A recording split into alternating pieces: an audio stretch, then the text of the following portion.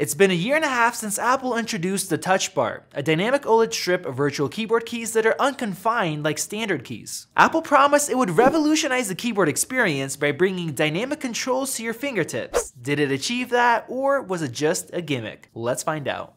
Optimally, all the keys are context sensitive, changing not just appearance but size based on what app the user is in and what the user is doing. The old key functions aren't gone. If you hold down the function key, the touch bar reverts to a standard strip of function keys. We once said that the touch bar will take some time to mature and find its best uses. Out of the box, it hasn't really fulfilled its promise, but if you own a MacBook with one, it still has a bit of potential, which we'll cover in just a bit. As a filmmaker and video producer, the idea of a touch bar that gives quick access to shortcuts was intriguing.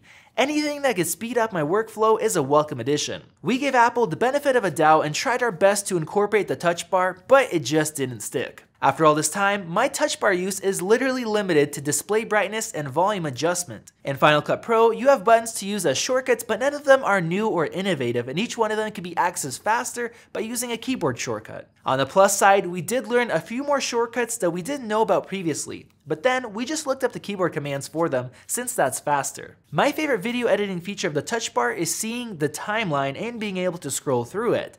But for maximum efficiency and speed, you're better off just sticking with a keyboard plus a mouse or a trackpad. The touch bar does have its uses for non-editors, but they are few and far between. Safari does have some nice shortcuts with open tabs, but given that you're already looking at the screen, it's not that much more convenient. As we said in our 2017 MacBook Pro 1-year review, which you can check out by clicking the card above, the touch bar generally doesn't give you much more options, and a lot of times it gets in the way. Oftentimes, the touch bar forces users to navigate an extra menu to find certain settings, like adjusting the keyboard backlighting or skipping audio tracks, both of which were right there before. As we've said before, the touch bar seems like a way to make the Mac easier for iOS users than helping existing Mac users. Personally, I'd prefer Apple just scrap it all together and lower the price of the machines, or if they are serious about touch, implement a full touchscreen display. This would also make the support for iOS apps and macOS that Apple talked about in this year's WWDC much easier. I think the most useful section of the touch bar edition is on the very right hand side, and that's Touch ID. Even though I don't use it often, since my hands rest on the keyboard and I could type out my password quicker than using Touch ID, it definitely is useful for most people. With that said, I'd much rather have Apple replace it with Face ID. It's quicker and more secure, like we've seen on the iPhone X, and having used Windows Hello in our MacBook comparison to the Dell XPS,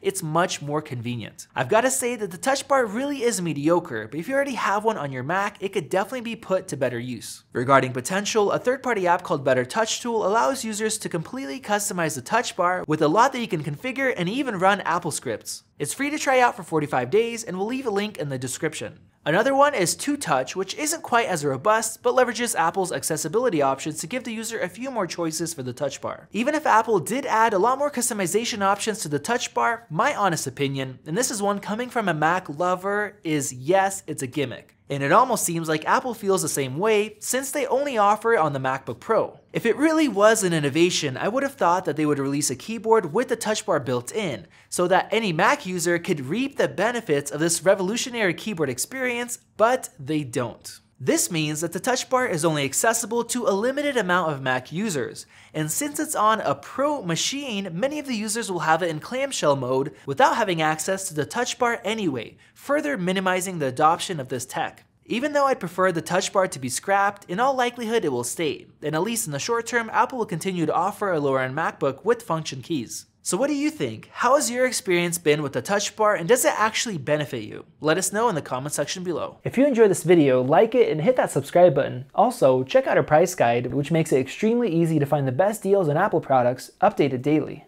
Be sure to follow us on social media, and we'll see you in the next video.